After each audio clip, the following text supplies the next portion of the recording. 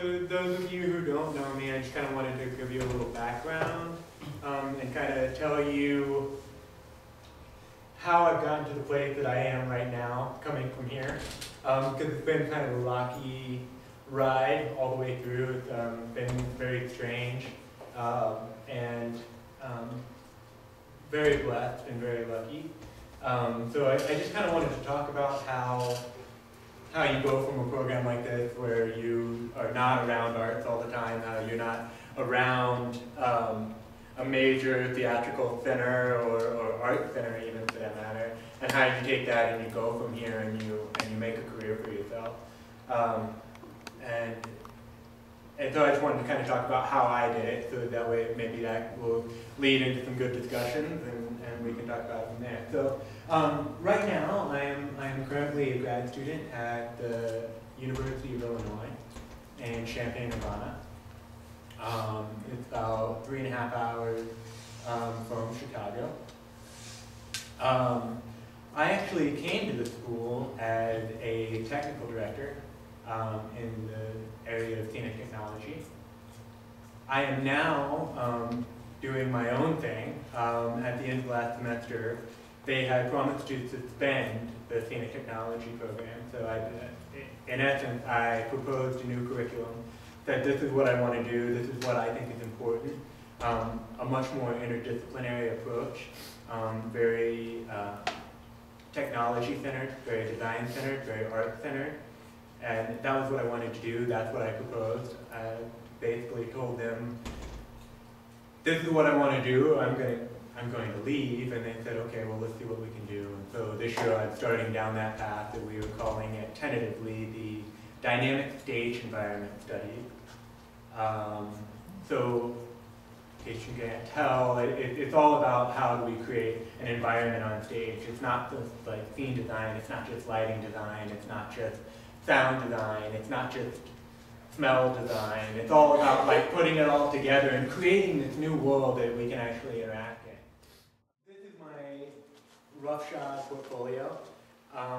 Really, this is what got me to the University of Illinois, so it doesn't really include anything that I've done since, and we can talk about that stuff a little bit later. But it's actually going to be a little bit backwards, so bear with me. What ended up happening was last year I came to the University of Illinois by way of New York City. I spent the last year in New York City working at an off-Broadway house called the Atlantic Theater Company. If anybody has ever heard of it, it was founded by David Mamet and William H. Macy. Really cool place. A lot of really interesting people go through there. You know, I would be working in the theater and you would like, how do I know this guy that's standing behind me? And then you realize that, you know, he was Jesus in The Big Lebowski. oh, okay, so now I know who that is. So that was an interesting experience, but while there I got to work with quite a few cool people. These are actually photos from my, because I was working as a jet crew chief and an automation technician for these shows. And this is for The Cripple of Inishmont by Martin McDonough. This was the Druid Theatre Company that's actually based out of Ireland, came and did the show with us, along with Martin Kane. And Martin McDonough is really cool. He's actually doing a project right now with Tom Waits and Robert Wilson. Anybody? I'm throwing some names out there, so if you guys know who I'm talking about, like that, it's going to be really cool. If anybody wants to go to Paris next summer, I'm all up for it. Anyway, so this is just kind of some photos. This was what my focus was before I came, working on how to make computers drive scenery. So this is the setup. We had a counter that raised and lowered out of the floor, and it was all computer operated. So you basically have a cue set up on your computer, and it was making it raise and lower. So before New York City, I'll talk a little bit more in depth after we go through everything. But before New York City, I worked at the Santa Fe Opera, year-round carpenter. Got a lot of training in how to build massive sets. how to make them work, how to run them off of air, like how to run them hydraulically, pneumatically, computer-driven, electronic-driven, and learn how to do all of that. This is actually a growing wall. You can't really see, this is the back view, but as it came on stage, it actually would raise in height. It had to fit through a door on the side, so that became this beautiful moment of like the window coming through the door. This was kind of my baby. It was actually a set of plexiglass walls, so the walls just like completely made out of plexiglass, so they look like crystal whenever they roll out on stage. And you can barely see, but it's a great picture. Up here, it was full molding, all out of clear plastic. It was quite a project. It took me about 2.5 months to build the wall, so definitely my baby. The same show, there was this beautiful kind of wave deck with flowers all over it. I'm really sorry, guys. You guys are more than welcome to look at the actual hard copy that you want to. Because these pictures are really bad, I thought they were going to show up a little better. But this is basically Mauricio also at the Santa Fe Opera. Huge curved wall, learning how to do different shapes rather than just a flat. Flat. Yeah. Learn how to build some machinery. You can't really see. But one of my projects there was building a vacuum forming machine. I want one of those. You what? I said I want one of those. Will you come build us one? I'll work on it. Okay. I'll see what I can do. Thank you. Yeah, they're really interesting projects. Anybody know what vacuum forming is? Yeah, I know you do. But does anybody else know what vacuum forming is? Some of them have probably heard me talk about it. There's a big sheet of plastic. You heat it up. You have a mold on the bottom, and then you basically form the plastic to the mold. So you get, it's how they make three-dimensional signs for businesses, things like that. But we use it a lot. The detail on the plexiglass walls was actually made with this machine. I made stuff for myself, like a smoker. I was very proud of it, so of course I had to go with my portfolio. Okay, so before Santa Fe, I actually came to Santa Fe from Alaska. In case you can't tell, I've been everywhere in the past few years. But before that, I was in Alaska, and I was working at a small company there, working as a technical director, an associate technical director, and a carpenter in the company, as well as Put the book away. As a scene and lighting designer for their small second stage space. And then, of course, now we're getting this is all Northwestern, so some of you guys will remember some of it, yes. And this was one of my favorite shows we did while I was in Alaska. It was called Raven Odyssey. And it was we took all the Raven creation tales from the Alaskan clan and created a play around their stories. And so we took all the different clans in the state, and they each contributed their own story of raven, eagle, whale.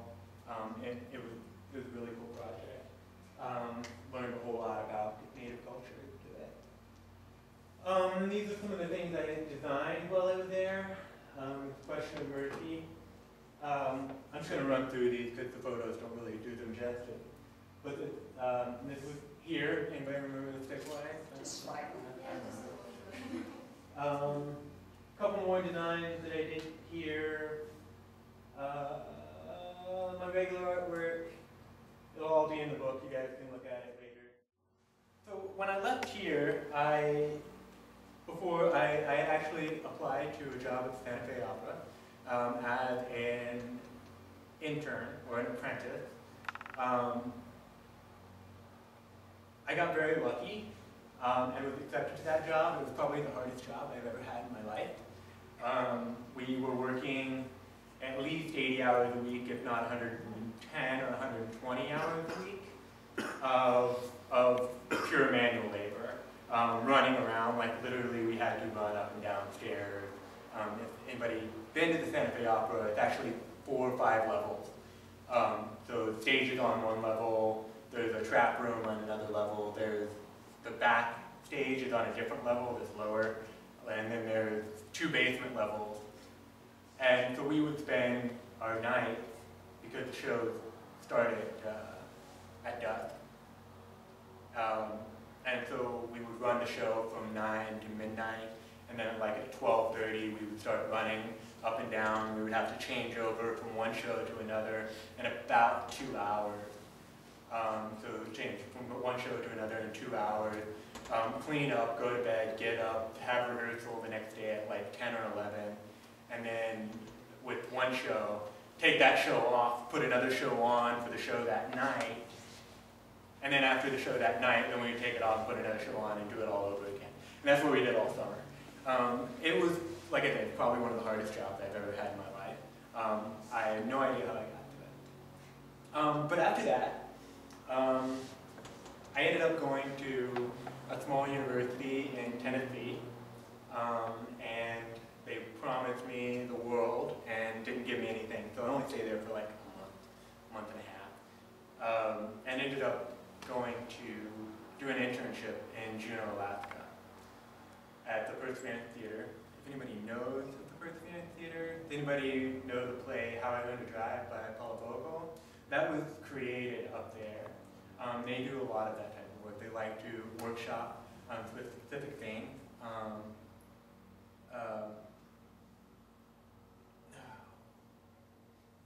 The artistic director is now Willie Mammoth. You know what I'm talking about? Mm-hmm, Molly Smith? Yeah. Okay. Anyway, Molly something. Yeah. So she's very well known in Washington, D.C. now. And she started that theater, so there's a lot of great ties that go through there. So anyway, I worked there for a year. Picked up every job that I can. They had the regular main stage season, which I was basically just a carpenter and a TV for. Then they had a second stage space where they did experimental theater, and that's where I ended up picking up a couple of extra design credits, both in scene design and lighting design. After that, I thought I was done with theater. They didn't pay me anything, and like that was literally $100 a week.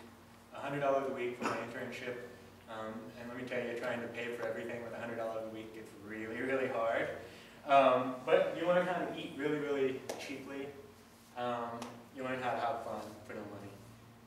And it's very, very valuable, but regardless, I was done. But I wanted to go back to Santa Fe. I actually loved Santa Fe in itself. I didn't want to do theater anymore, but I wanted to live in the mountains and in the desert. So I ended up traveling all the way back down to Santa Fe, and I ran into the person who hired me the first time around. Said, "What are you doing here?" I said, "Well, I'm looking for work." "Looking for theater work?" "No, not really." He said, "Well, there's a carpentry job that's opened up. Maybe you should apply for that." So I ended up applying, got it, loved it, stayed there for a year. Totally random happenstance. But in doing that, I realized that it wasn't just that I wanted to be out of theater. I wanted to be doing something more in theater, and I couldn't really figure out what that was. So while I was there, I tried to get work with a couple of smaller companies. Ended up shadowing a director who put on Doubt, movie Doubt. Well, he was doing the play Doubt. This was 2 years ago.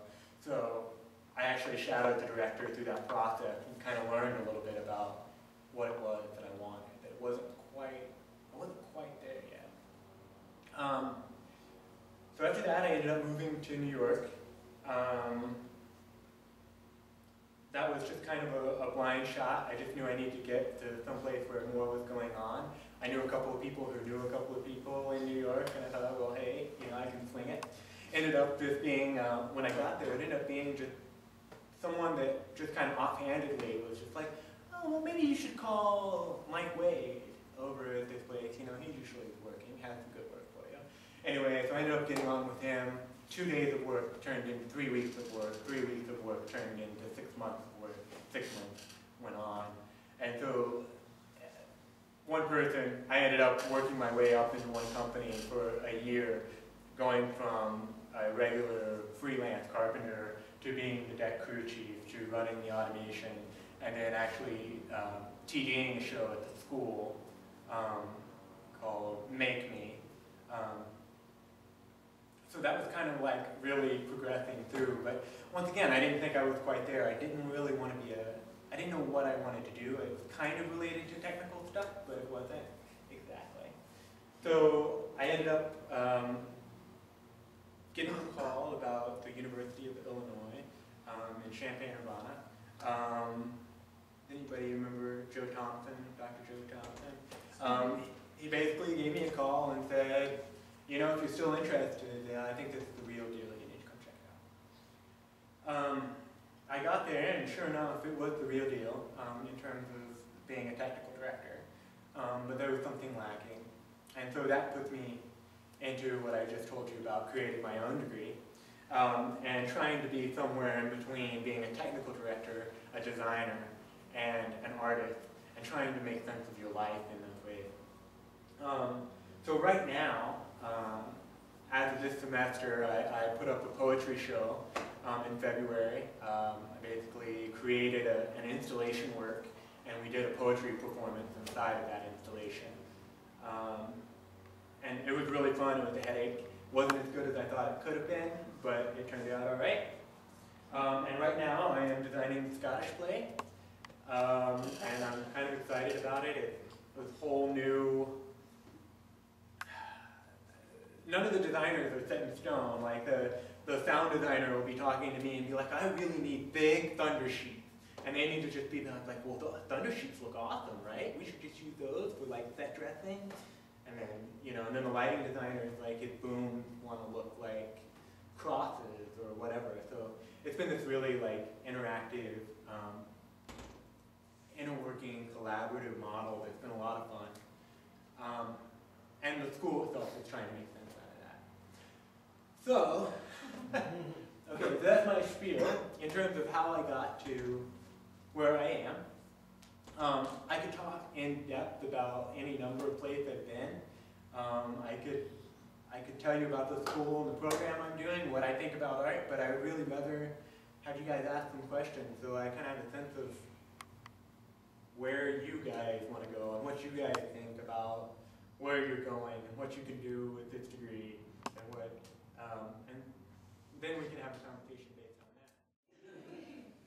So does anybody have a place that you guys want to start? Or, I mean, want me to kind of tell you what I think about what you... Okay, so... Okay, project so the camera can hear you. Okay, so I told you that the schools that I've applied to, well, I just heard back from one of them, and they wanted my portfolio from a website, which I don't have. A portfolio from the website? Yeah, where I have it set up, but I don't have that. Do you have any ideas or anything about that? Okay, well, I was gonna say something about portfolios. So, portfolios are this weird nebulous thing. Nobody really has a sense of where they are anymore. I think even 10 or 15 years ago, I think it would have been really simple. Somebody said, well, this is what a portfolio is, and so it would have been basically a binding of all your photographs of all your different work with short explanations for what they are, explaining who was involved and all that.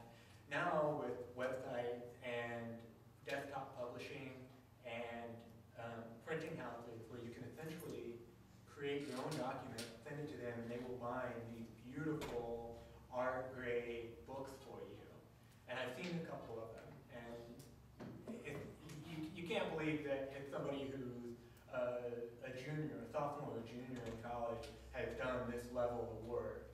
And the work itself that they're actually showing may not be that great, but the book is really, really impressive. But websites are becoming a really good way of transferring information. And if you guys don't have a website yet, I would strongly encourage you to start thinking about it. I'm not going to say you need to have one right now, but it should always be in the back of your mind that you need to have some sort of digital copy of the work you do. Because anymore you're going to be transferring that digitally. There's just really no better way to do it. In terms of having a website though,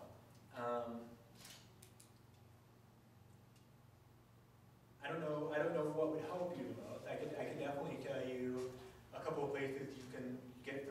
layout stuff that's like really fast and easy. Actually, Wix.com, Wix.com.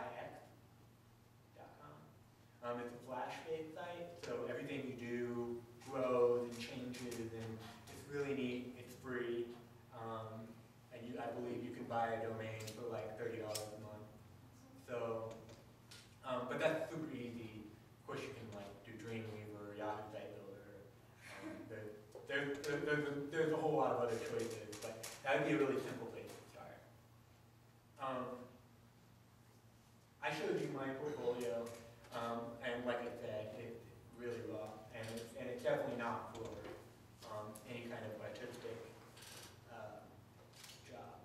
So you really need to pay attention to that, because especially if you want to be a designer, you have to understand that the first thing they're going to see you design is your portfolio. So think about that and really pay attention to it, because there's a lot that goes into design. Graphic design, layout design, bookmaking, book printing, all that stuff plays into it. It's really, really a big thing to tackle. So I kind of understand your trepidation with it. And part of my problem is the programs that I'm applying to are so different That it's hard to know. yeah, what it's each program is looking Yeah. for. Well, I used to say that it's worth your while to like try and create some document and actually kind of cater to the place that you're trying to get a job at, or that you're trying to do that. I don't know that I think that anymore. I've seen too many people get hired by companies that they had no business being at. Not because they didn't have the right talent, not because they weren't good enough or were too good or whatever, because they just simply weren't the right type of person for that type of place. Especially when I was in Alaska, like it was a totally different kind of vibe than any other place I've ever been. And then you have these people that are trying to get a job, so they're presenting themselves in a way that the theater wants them, only to get there and find out that they're really not the type of person that needs to be there. So what I would say to that is, you said, which one do you want to do?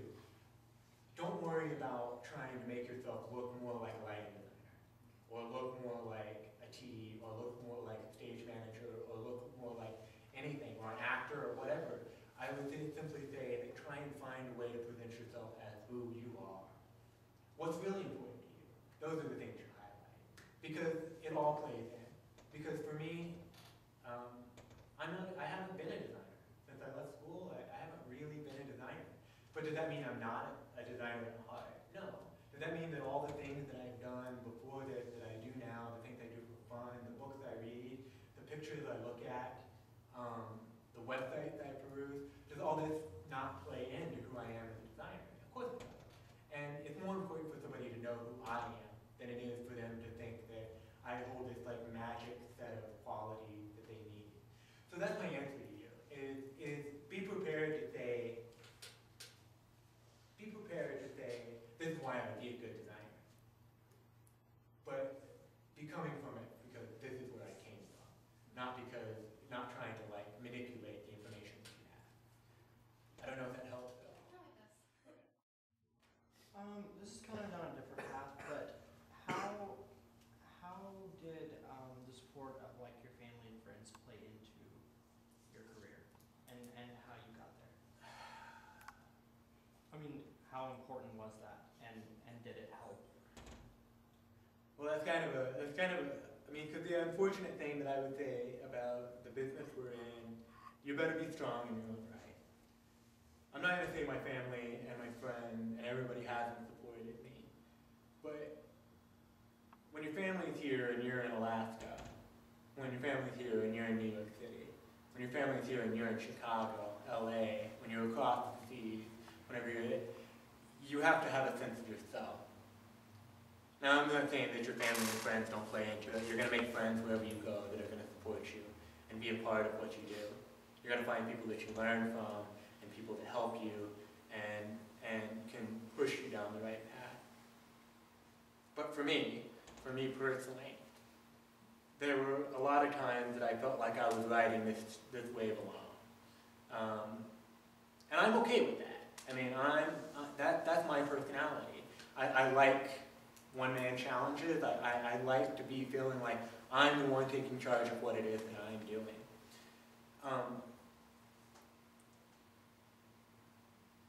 I feel like that is to me the really important thing. I know how did my family and friends support me in every way they could, but really it all came down to me being stubborn and hard-headed and being determined that I was going to make this happen for me. It's probably not a very satisfying answer. No, that's But I will use that to segue just a little bit, if you don't mind. One of the things that you will always find if you're in this business, and especially if you want to make any kind of living at it, which, I mean, let's face it, I mean, there aren't that many jobs out there. There are more than you think there are. They're just not here. So you're going to start looking for jobs when you go out of here, and you're going to see stuff in, like, you know, in the boondocks. You're going to be like, why would I go to Montana to take on an internship for, you know, $400 a month? Like, why would I do that to myself?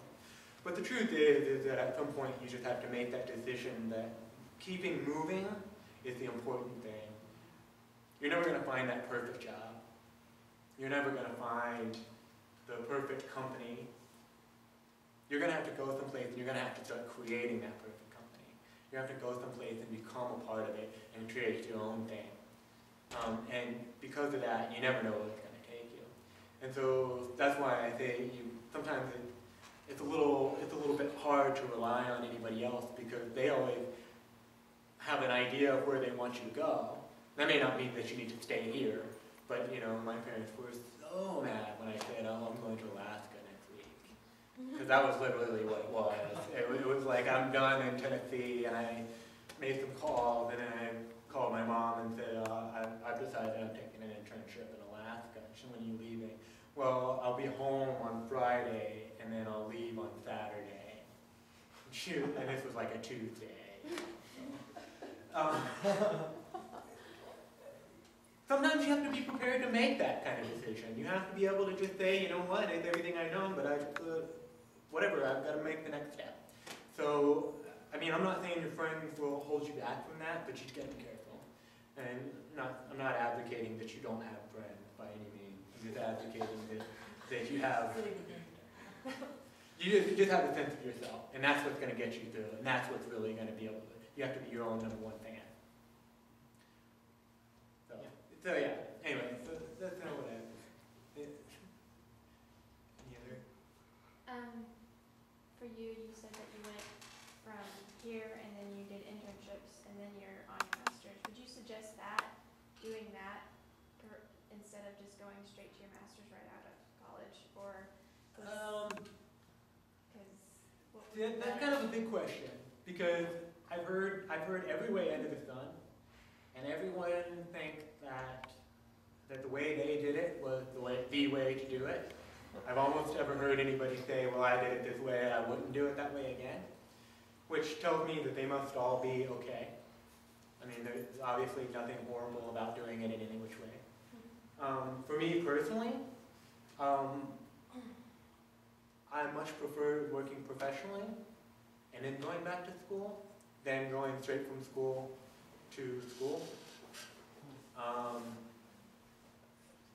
Because my internships led into professional jobs, and professional jobs led into freelancing.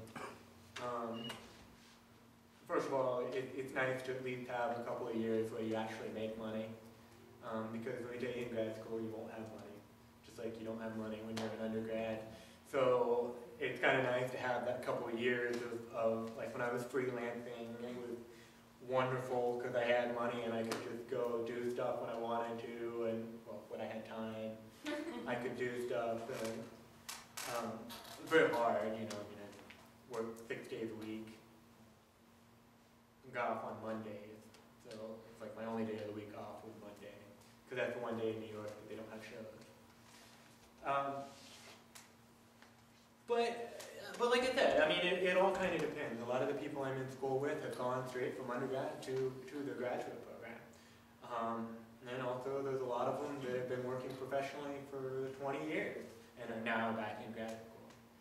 Some of those are a little bit harder to deal with because you're going to develop some expectations that when you're out in the professional world that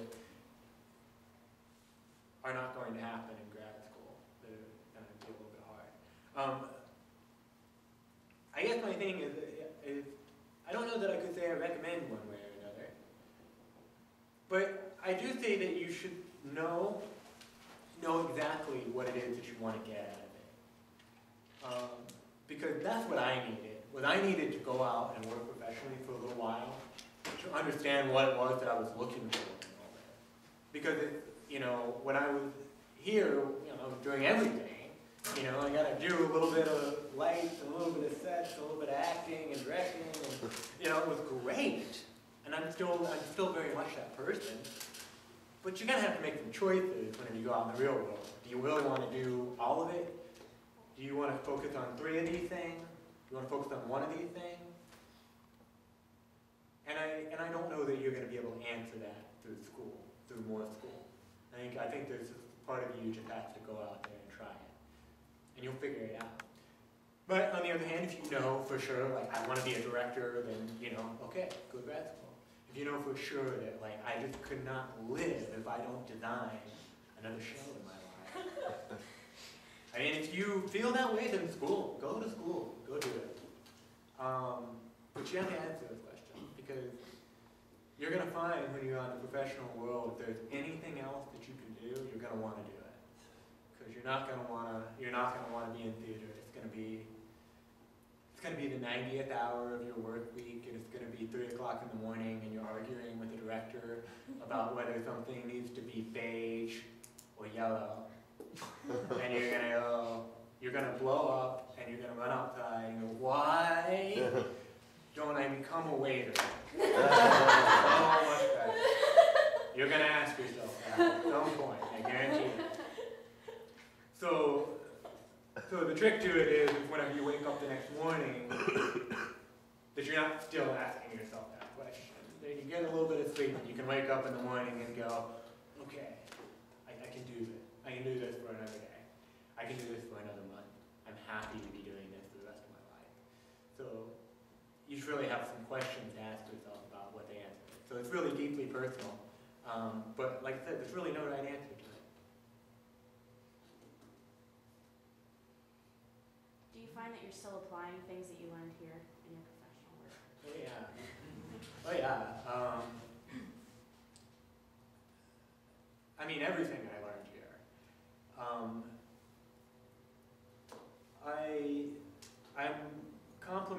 I've been complimented several times that I remember of my ability to walk into a situation and not only be and I had just been building something all day, and then to be able to walk into the situation and understand how the lighting board works. Or right now I'm a facilities manager for a student space, and they have this ridiculous board. It's not made for theater at all. It's made for rock and roll. It uses LED light. It's horrible. It's horrible. I'll tell you that later. And so I have to be able to go in and understand, okay, so this is how you write cues, this is how you talk about light, this is how you make these things happen. And then being able to turn that knowledge around and use it in all different facets. One of the things that people don't talk about a lot, and I know we do here, and I don't even remember how explicit it was, but you can't do one thing without understanding the rest. You can't be an actor if you don't understand the show you're in. You can't be a designer if you don't understand what the director is thinking. You can't light something if you don't understand how the sound is going to affect what's going on stage. And likewise, you can't run a show if you don't understand the artistic concept behind it. You can't be backstage and be like, oh, I know that I just gotta move this chair at such and such time whenever so-and-so says go, and not be like, oh, I know why that chair has to be there. It has to be there for this crucial moment. you're going to be flabbergasted how many people don't understand the whole picture, who do shows over and over and over again, and they don't seem to understand that the world is bigger than how many doors on the set. You're going to see technicians especially, and this is as a technician, like as somebody who worked backstage, you're going to hear plenty of those guys who are like, well, this is stupid. Why would we do it this way when we could do it this way? It'd be so much easier and cheaper, and I don't have to waste my time, and blah, blah, blah. And you're like, yeah, but that 2 feet that you're moving that trapdoor over is crucial to the story. How can you not understand that? So what I learned here was that everything is related. You can't do one without the other, which I will admit that it put me in a disadvantage because I can't make up my mind as to what it is I want to do. I still have dreams about acting, and I still want to direct and design and build and do other projects and rewrite the Orstaya and oh, it's like, why can't I just choose one and stay with it? You can be the head professor at a small university. What's that? That's right. You can be the head professor at a small university. Please Yeah. retire and Grant can come But back. see, then you have We to. talked I wanna- about that about 10 years ago. Well, I mean, you know, and that's the thing, is I know a lot of people that's why they want to go to university. It's exactly for that reason. Because you get to do everything. Problem is, it's not that you get to do everything, it's that you have to do everything. And there's like a big And then you get the divide ulcer there. and all that other good stuff. So yeah, I'm constantly using what I learned here. Strangely enough, I mean, I think because of my generalized background is why I'm doing this interdisciplinary study that I'm doing, because I mean, most people are happy to put themselves in a box and say, I'm a scene designer. Like, put the blinders on. I'm a scene designer. Don't talk to me about light. I'll show the lighting design of what I'm building, but I don't want to know about the actor's motivation. I don't want to know that. I mean, there'll be people that'll do that. And to me, that's like totally not what it is. It's like, to hear someone ever say that's not my job in theater makes me just want to punch them. And be like, no, it's all of our job. We're trying to put up a show. So, to answer your question, absolutely. Absolutely. What is advice you can give to someone like me or people later in the future who I'm graduating in May. By the end of summer, I'll be moving to New York, and it's going to be kind of a shot in the dark. Yes, I know people who know people, and I mean, but when you're going up there for any job in theater, you know, it's just kind of up in the air. And I understand that to pay bills for part of the time, I may have to be a camera waiter. But I mean, what's the best advice you can give to me about just going out there and doing it? New York in general. Okay, I know But- for Lisa, and Yeah. as you know, we've got Savannah Yeah. up there. But for Lisa, since she really prefers and leans towards and likes the acting side, Mhm. but of course she has this general degree just like you do. How does she, who's really leaning more towards the acting side, how can she get into, hey, I can help run box office, or I can cut gels, and I Yeah. can throw a hammer, Right. but Well, what does she okay. do there? Well, I'll say this. It only happened one time.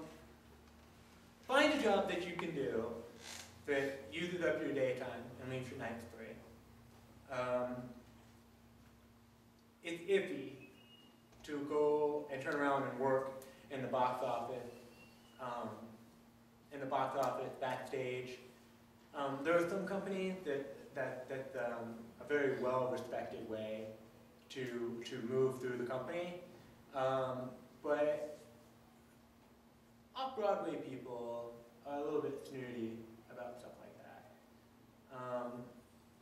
You don't ever want a director to see you building something, because they will then forever associate you with just the other people, the people who build that stuff. So you have to be careful. Now, do I think that, like, you know, getting involved with some sort of organization is a bad idea? No, no, not at all. I would say that the smart thing to do is, of course, you're going to audition. But you need to just be schooling yourself in every way you possibly can. There are hundreds of good schools in the city, of classes, dialect coaches. You know, you can go to the Atlantic and take night school.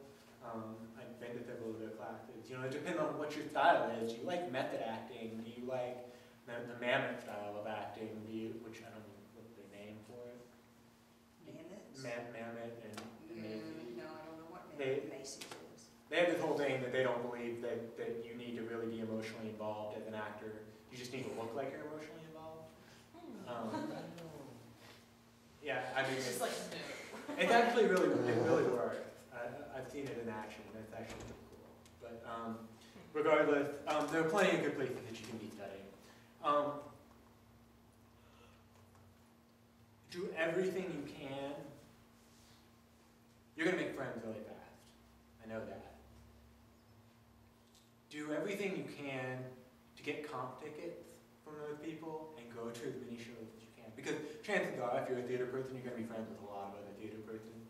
And they're going to be doing shows, working on shows, have a friend of a friend of a friend who's opening a show at the Cherry Lane or the Second Stage or Playwright Horizons or the Public or wherever, where have you. There's going to be a million good places to go. They're all going to be off-Broadway. And they're going to get comp tickets, and they're going to offer you them, and you're going to take them. And you're going to go to these shows. And if you get a chance to go to an invited dress, go there, rub elbows with people. Most of these people are not scary. They're not, like, you meet people that you think are going to be like, I mean, like you just think would just be like so intimidating. I worked with F. Murray. Anybody know who F. Murray is? You know who he is, Yes. right? Anybody seen the movie Amadeus? Yes. Okay, that guy. I worked with him for the last show that I did in New York. And of course, you know, he brings in his Academy Award for good luck during the show, so we would hide his Oscar all the time. And it was totally awesome. But like, we would just be sitting there, and one day we started talking about reading books, and so the next day he brings me his copy of Hemingway's short stories, and like, here, you need to look at this, and so I'm reading it, and every day he's asking me questions about Hemingway. So I'm just like, just a normal dude. And his wife would make us brownies or lasagna, and he would bring it, and it was wonderful. But all that to say, just meet people. It's really all I can say. You have to become kind of a publicity hound. And you'll meet people who are really good at it, and watch them, and learn from them. So that's kind of my drawn out answer to you. Is, of course you're gonna know people, you're gonna meet more people, but the thing too is just keep yourself out there. Keep yourself going, and keep yourself going to see new things, meet new people, and some of it's not going to be related at all. So keep yourself going to openings, to art gallery openings, looking through the museum, and don't be afraid to, whenever you bump into somebody that looks vaguely familiar, to introduce yourself to AI. Now, I mean, you know, it's New York, so not everybody's going to respond well to that, but you just got to be moving. So that's what I would say. And I would also say you need to have a commitment to what it is you're doing. And I think you know that. You've got to be able to go and say that I'm not going to settle for being a secretary at this company to pay the bills. Like, I need to be acting. You have to at some point say that. And this is like a general note. It's like something that I just want to say to everybody, and that reminded me of it. When I lived here, I made a list for myself. I made a list of the things that I wanted to do. goals that I had. It was like lifetime goals and short-term goals. It wasn't very long. And I even stated explicitly how I was going to get from point A to point B. I forgot about this list. I put it together. I think I pulled it out again, maybe whenever I left Alaska, and then put it away and forgot about it all over again. Maybe I think I added a couple things to it at that point, a couple things off. I woke up sometime this semester and was like, okay, so you said that you were going to be a designer. You said you were going to be a designer by starting off as a carpenter, working as a technical director, using a technical director to springboard into design, and using design to springboard into directing. Right now I'm designing after being a technical director who started as a carpenter, leaving here. So I've only got one more step left in my stated goals that I had for myself that I'd never thought about since I wrote them. My point is write these things down. Write them down. Because someday you're going to read it and you're going to be surprised. And anything that you can say out loud to yourself is going to hold you to that. So you say, I'm going to be an actor. You don't say, I'm going to try on an audition, I'm going to go to New York and try and make it as an actor. No, you go and you say, I'm going to be an actor. I'm going to go, maybe I'm just acting in some 2-bit, off Broadway show about chipmunks. I don't know. You might, but you act. And that's the important thing. It's not about what you make, it's not about the money you make. But make that list, make it for yourself. And pull it out, and you'll be pleasantly surprised. I have several other things on the list that I'm hoping come true. I'm hoping that I keep doing, and I hope I keep moving to. But I want to say that very clearly, in no uncertain terms. Say what it is you want, and you'll be surprised at how many of the things you actually want, you actually get. So that's what I think about going to New York. Be clear with yourself. And don't try and live in Manhattan. Okay. Yeah, live in Brooklyn. My roommate's already up there, and she's going to grad school in Columbia, and she's looking at places, and she's found some places on the Upper West Side, not in Spanish Harlem. On the Upper West Side, like 150 something? So, yeah, somewhere in there. But she's found some good deals on places, so, yeah. Okay. Yeah, there's good stuff up there. There's good stuff. Yeah, if you're in Harlem, if you're on the north side of the island, you're usually okay. Any other question? Yeah. We have an aspiring playwright here. Yeah? Any ideas for her? For playwriting, well, first of all, you just produce. Just keep making stuff. And that actually goes for everyone. I got told by one of my advisors this last semester, I was trying to create this poetry project that I was talking about. I really didn't know what it was going to be when I started. The idea was to kind of start off ambiguous and let it become whatever it was going to become. But one of the big discussions we had was talking about self-censoring. And that as an artist, you need to make sure that no matter what, whatever's up here gets out into the world somehow. So if you have an idea, write it down. If you have a picture in your head, draw it. If you have a theme that a line sounds a certain way, record it. Write it down. Write the inflections down. Put this stuff and get it out of your head. Because the way she explained it to me is that we all are working up in the kitchen, and our subconscious is brooding and kicking some stuff around down in the basement.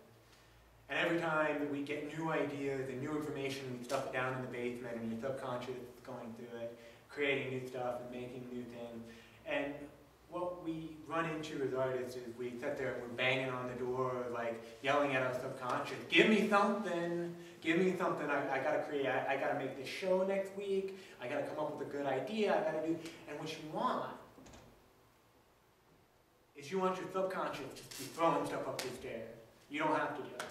But the way you make that happen is every time you have an idea, you never stop yourself from writing it down.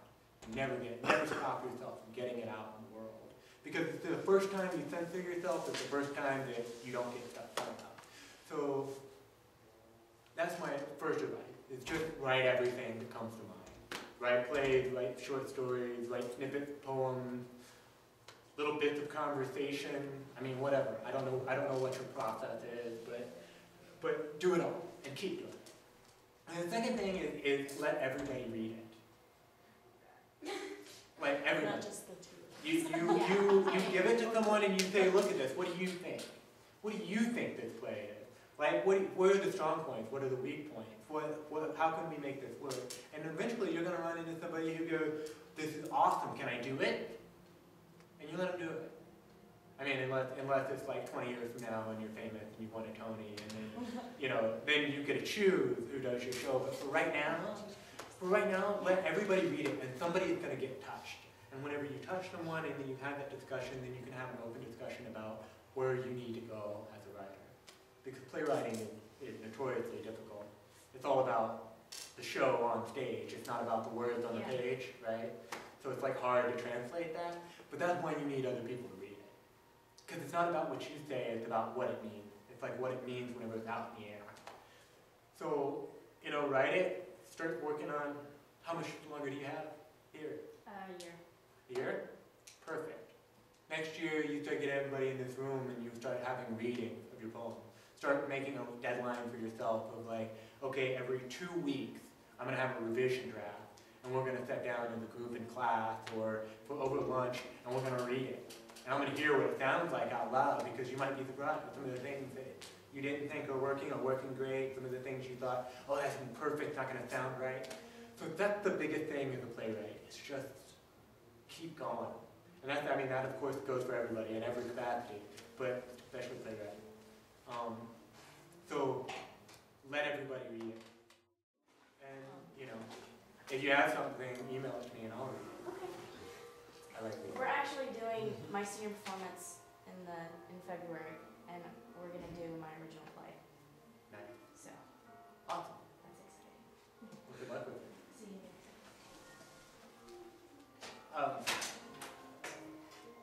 I wanted to say one more thing about putting your work out there. And I'm sorry, guys, I could literally talk all day. So, but I do want to say this part. Anybody familiar with Anne Bogart? Yeah, you are. Anybody? Anne Bogart, Viewpoint, the Suzuki Method. Phenomenal director, and also very profound woman. I haven't met her yet. I'm supposed to work with her next January. But she's coming to our school to do a re-envisioning of A Christmas Carol. So I'm hoping I get to be involved with that next year. But if you guys don't know who Anne Bogart is, I recommend a book called A Director Prepares.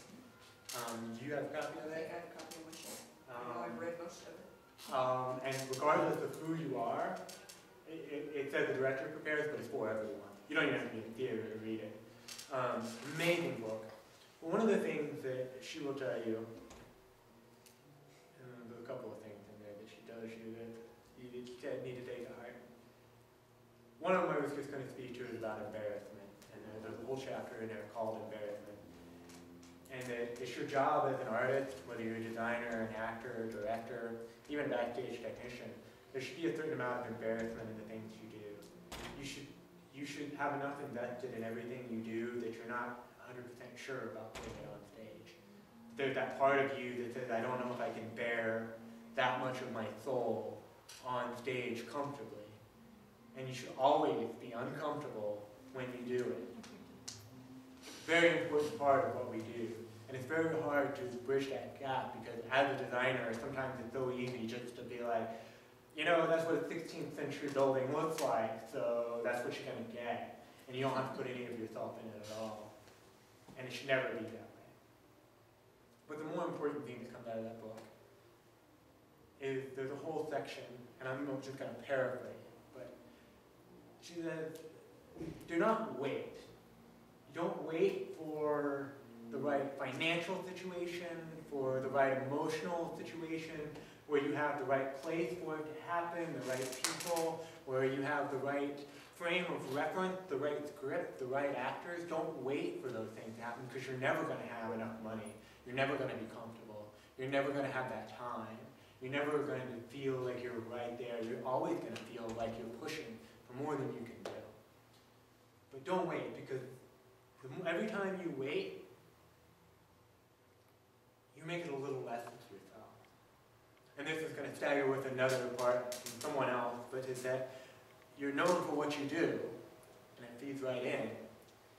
And some people think that there's some sort of like period in life that we have to like pay our dues and like do X, Y, and Z, the stuff that I don't want to do, so that, you know, 10 years from now, 15 years from now, or even 6 months from now, I can do the things that I really want to do. Like I'm a director, but I'm gonna do this other side work to pay the bills. And whenever I get my house paid for, whenever I finally settle down and get married, whenever I move to that city that I know I'm going to live in, then I'll start directing. Then I'll start spending my time. No, you can't do that, because you'll be known for what you do. And so you need to make sure that if you really want to be an artist, you really want to be an actor, director, designer, manager, carpenter, whatever, do it every day. Do it every chance you get, because in the end, that's what defines you. And that is how you're going to become the person you want to be, is by doing it all the time. So that's why I say be clear with yourself. You want to be an actor every day. If you don't get paid, go stand on the street corner and just start performing monologues for passersby. Somebody might give you a quarter, Lisa. Yeah. Hey, I performed on New York Street. Not that way. So I just wanted to throw that out there, and sometimes that's really hard, and I know it was for me, because I'll be honest, when I left here, I had no idea what I was doing, I had no idea where I was going, what I wanted to do, what I wanted to be, but I wish that I would have had the good sense when I was here to take advantage of the things that I could have done.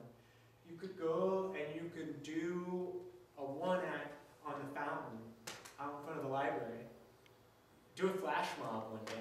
Just get everybody together and create just some sort of project. Just everything you can do to be visible and get in front of people and learn what people want and don't want, what they respond to. You're going to become a better person, and there are plenty of resources here to do that with. Even though you might have a community that doesn't seem that supportive sometimes, they are supportive. But there's just not a lot of people here, so, and then you've got an auditorium that's the size of most operas. You're never going to fill the house with the show, but that doesn't mean that people don't care.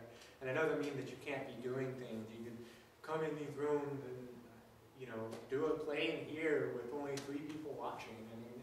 That's okay. Anyway, so whatever it is you want to do, just do it. It really comes down to that. Whatever you want to do, just do it. Just start doing it. But he's not saying, I'm only going to act, so therefore I do not have to build sets, not in undergraduate. Actually, no, it should never be that That's way. not Like I said, you should never ever say this is not my job. I did say that. So, I know how you guys feel about, well, I don't know exactly, but I remember how I felt about having to do everything when I was here. It's like, oh, how much time do you think I have? God, I'll never be. It'll never change. It never changed, and you know what? I haven't had a day off since sometime before spring break this year, and before that I hadn't had a day off since Christmas break. So I get like 1 day off every like 2.5 months or something like that. And most days I'm working at least 8 hours, if not more. And some of it doesn't feel like work because I'm just reading scripts, and sometimes it really feels like work because I'm painting stuff black. But I just wanted to say, one of the things that you will have to be hard pressed to be prepared for is how much work this stuff really is. What was that they used to say? You think you know, but you have no idea. you do have an idea. But just to say, yeah, you do what you want, you make sure, but keep in mind too, and during the things that you want to do, always try and keep things in perspective, that sometimes one job that you do leads to the next. And that every time you say and you do something, you make that part of your name. So if you, every time you tell somebody no, which is going to become really important when you're in New York, because especially in that community, and especially if you ever want to get into TV and film, you don't ever say no to people. You can maybe turn down a day's worth of work, but if you don't work for a week, you're going to be set back months trying to get your contacts back in order, because once people stop calling you, it's hard to get them to start calling you again. And that's a very extreme example, but it's why if you have the resources to spend one more hour helping somebody paint something, build something, help them look over their script, or help them run lines, like it's never going to be a bad thing. You use every ounce, every minute of the day you've got. Even doing things that you don't want to do. But don't ever let the things that you don't want to do make it so that you can't do the things that you do want to do. That's the important thing.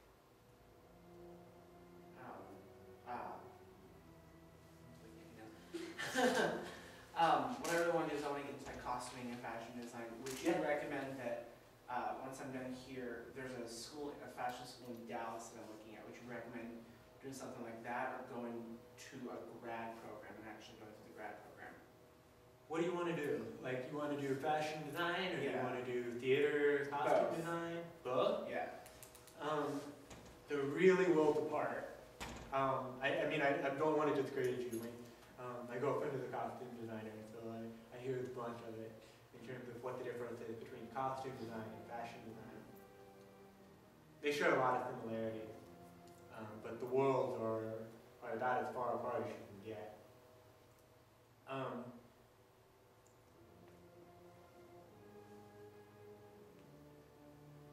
You don't need a degree to be a designer. You don't need to go to grad school to be a designer. Either one, fashion or whatever. So I would say, instead of going to an institute, like I would think it's a fashion institute, like or even grad school, I would recommend going and trying to get a job as an assistant costume designer, or trying to get on as a production assistant at a runway show, or anything to get you into the world, because you need to know which one's which. Because I think they're both cool, and I think that they're very, very much related. But depending on which way you go, it's really going to inform how you move your career. Because obviously at Santa Fe last year, apparently Tom Ford designed, I don't remember which show, but he did a costume design for the shows there. And that happens every once in a while. You see fashion designers coming into theater. But what you're doing as a costume designer is not the same thing. So I would just recommend that you go out and you be a part of this stuff and start figuring out, because I think you're going to find that one of them suits you and one of them doesn't. Like I'm saying that you might end up being a fashion designer and then later on decide that you want to do a costume design, or you may decide that you really like costume design and every once in a while you're doing some fashion thing. But I don't think it's a career that you can sustain that wisely. I mean, and believe me, I don't want to be the person to tell you don't do it, because there's probably a way for you to do it, probably a way for you to get involved with stuff. But you need to do some research to do that. But my advice, Dan, is I don't know that I would go to either. I would probably choose the institute over grad school if I were you.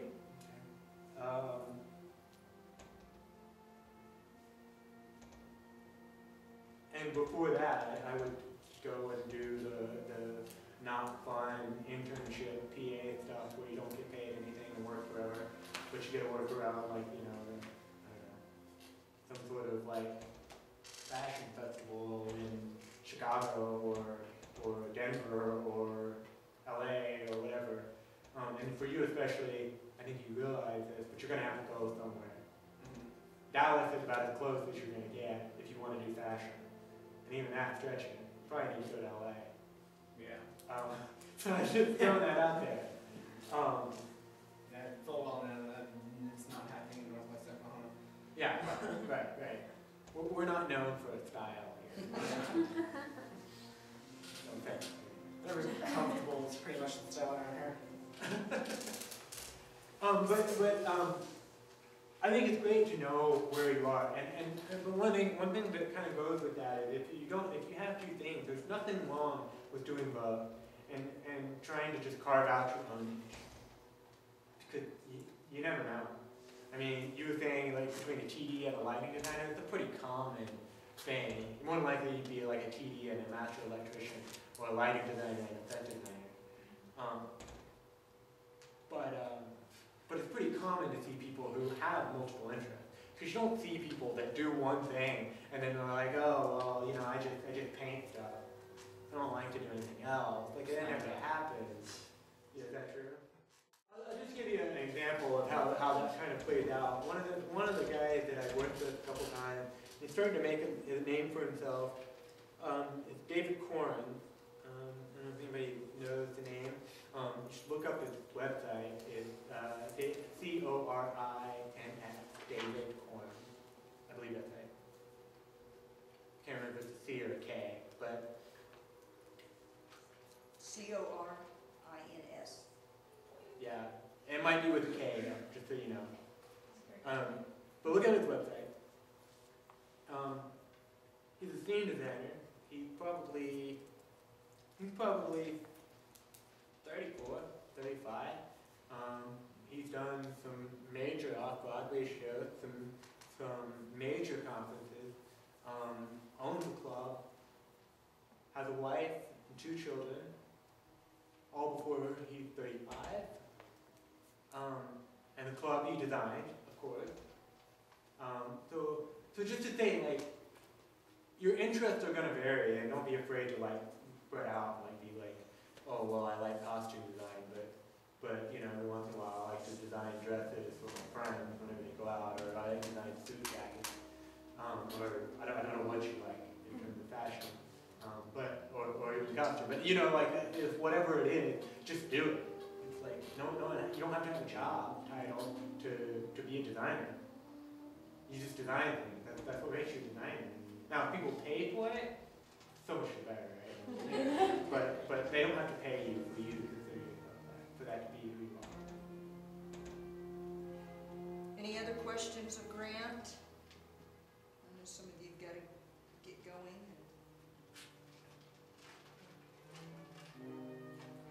Charlotte? Is there a place for a graphic designer in the theater? Is there what? Is there a place for a graphic designer in a theater? I mean, like whenever I think more in the professional world, they would turn to actual design firms. No. Does that make sense? Or do they hire a graphic designer singly for their theater? Does that make sense? Or a design team? Well, it's been my experience that there's somebody who is publicity, PR, whatever their administrative title is, whether it be like the publicity director or the PR assistant or whatever, I don't know. And that's usually the graphic designer involved in them. But they're usually not graphic designers, which is really unfortunate. And then sometimes we have certain designs that just, I think some really bad poster design, some really bad brochures and stuff. So there's definitely a place for it. But not very many theaters are going to have the resources to hire you as a graphic designer outright. Right. I will say this though. Graphic design plays into every single part of, like as a visual designer, graphic graphic design has become so important to me, and I'm not trained in it. I don't know enough about it. I'm learning as I go, but all my work is starting to be digital. And because I'm starting to send people like a poster essentially online of like, this is what my ideas are, graphic design becomes so important because I need to like direct their eye through this work to tell them the story that I'm trying to convey without actually being there, sitting in front of them, holding an actual painting and saying like, oh, well, you know, this is my idea, this color this, or whatever.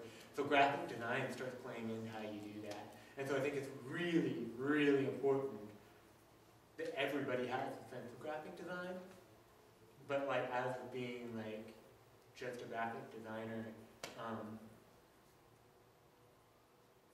yeah, you kind of have to be a part of something else. Right. Is that what you're looking Yeah, at? Is like just wanting to be graphic Oh, design? no, I'm actually looking more toward public relations. Public relations? Yeah. Perfect. And Perfect. then hopefully having the extra design skill. Yeah. Well, kind of, you know, going off of that, I can definitely key off. One thing I will say this, and it's very important because I'm starting to figure this out. Like I keep saying, our world is moving into this technology-based communication. I mean, everybody's got some sort of smartphone, you know, like an iPhone or a BlackBerry, and they've got internet 24/7, wireless whenever you're in the coffee shop. All your photos are now digital. Like, who has taken a roll of film to the store to be developed in the past? Oh yeah? I'm actually impressed because that doesn't ever happen. Like your own stuff, or was it for? It's me. But it doesn't happen very often. I mean, nobody does it. I mean, and like it actually like has to be a conscious choice to say I'm still going to use film because it gives me something that digital doesn't have. That's totally fine, but by and large, all the information that we're starting to share is digital. So whenever I talk to my directors, I talk to other designers, whenever I talk to TDEs, when I was a TDE and I was talking to all these people, when I was talking to Carpenter, there was not one thing that I can remember that was really done by hand. I mean, I'm not saying we don't still make models. We still do some hand drafting. We don't do much hand drafting anymore. We still make models. We still do some hand rendering. We still, you know, the directors tend to still give you a script with a whole bunch of pencil marks to it. No change in some things, but digital stuff becomes very important.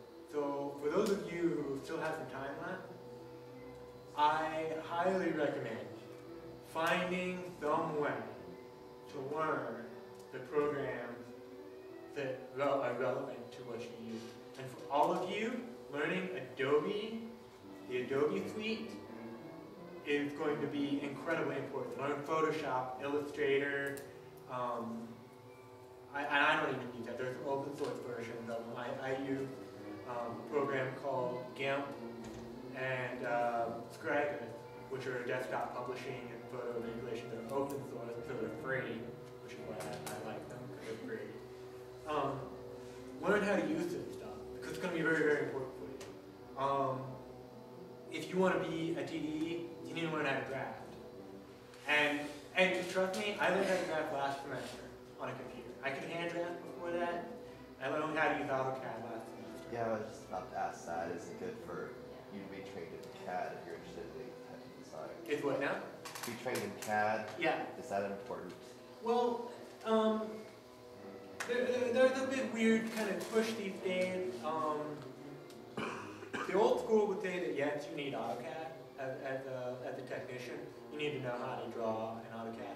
I would say no matter what, you need to know how to manipulate it. Like if somebody gives you a file, an AutoCAD file, you need to know how to open it, how to get the dimensions off of it that you want, how to look at the different views, how to move around in that drawing. You need to learn how to do that with AutoCAD. But in terms of actually using it for your drafting, AutoCAD or Vectorworks will probably be okay. And you can get a student version of Vectorworks for free. You can download it with a good, you can download it with a good internet connection. So either one of those, kind of either or. We were in this weird thing at my school where all the computers in online in the system have been moved over to Mac, and AutoCAD does not run on a Mac. In case you don't know that, but Vectorworks does. So we have this weird thing where we have people coming in who only know how to use Vectorworks, and then the professors would harp on them saying they need to learn how to use AutoCAD. And there's only one lab in the building that has computers with AutoCAD on it. And after they do their drawings, then they have to convert them back to Vectorworks to be able to give it to the shop. And so I would say that you're better off just learning Vectorworks, probably. Because there's also some programs that use Vectorworks for lighting. Yeah, you can plug your lights. Yeah. Is that Ovation? Is that it? Ovations is. Yes. Yeah, Ovation. Yeah, And because you can change. some of RenderWorks, maybe? Yeah. It's worth your time. I mean, it's worth your time, But there are also a lot of, I'm starting to get into like 3D building, and in the least complex that I can. Those, of course, like AutoCAD 3D Builder, AutoCAD 3D, there are all kinds of 3D. You can do Vectorworks 3D, certainly. You have to for the lighting stuff. But what I'm using right now is I'm using Google SketchUp. Yeah. It's hard. Lisa and I took that workshop. Like once you get the hang of it, it's really quick. When we get done, it's just around. I can show you my model for Scottish play. I actually ended up building the theater in SketchUp and then putting all my stuff and seats in it so I can look at it. And now they have a way that you can do photo quality rendering off of your 3D model with light. So I can like set lighting sources in it and make it look like a photograph. Pretty amazing stuff. So I guess all that to say is the other thing too is I would say, especially starting out here, and probably no matter where you go in the future, you're going to find yourself doing a lot of long distance collaboration. You're going to be on the phone a lot. You're going to email a lot. You're going to start using Skype. You're going to start using GChat. You're gonna be struggling with ways to how can I tell someone who's across the country what my ideas are? Like, how do you do that? And in a way that makes sense and doesn't devalue the work. And so because I mean there's definitely a school of thought that says like your renderings have this like artistic touch to them, and so you don't want to like devalue that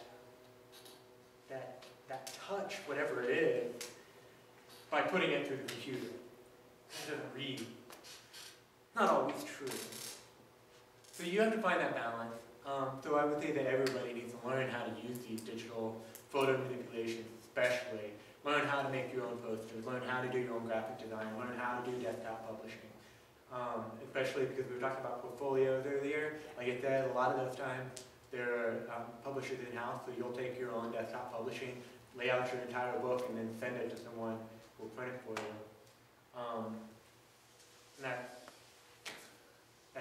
I mean, it's complicated, but it's actually not particularly hard.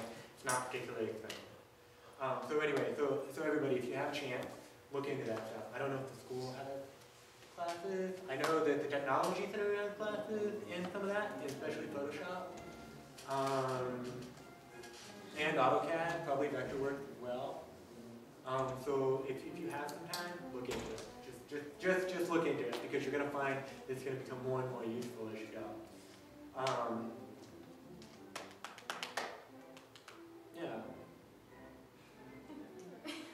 So my brain's like crazy from the test semester. My learning curve has been like I've learned like 4 different computer programs this semester, so it's like I learned how to do photo manipulation. I learned how to use a 3D rendering program, and then I also learned how to use SketchUp very well this semester, and I also learned something else. So like, talking about technology, it's like all of a sudden I'm starting to realize that there's so much we can do with it that we don't do yet. So take the opportunity to learn it. because I think it'll serve you very, very well. And especially if you have those skills, it will always be your leg up on the competition.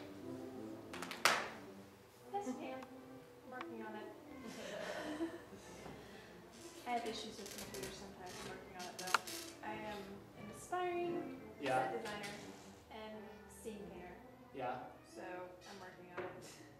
I'm not very comfortable with computers, so that's something I'm really gonna.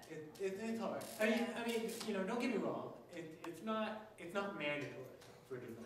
Yeah, I It's know. not quite there yet. Yeah.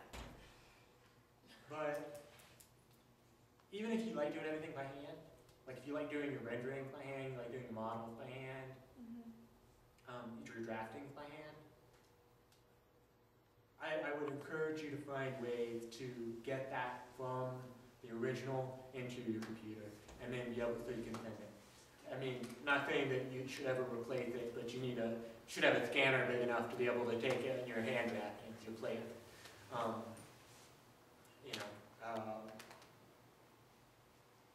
And that's it. So I just think that's really important. So like, don't stress out about having to use everything on the computer. Yeah. But you need to learn how to use it well enough to transfer your information effectively. Any other questions? I'm sure Grant would like to have a drink of water. But if you guys want, I also have my design presentation from the Scottish play that I can show you. I just gave that yesterday. So it's where it is. And I can show you some of my 3D models as well. Grant, thank you. You're very welcome.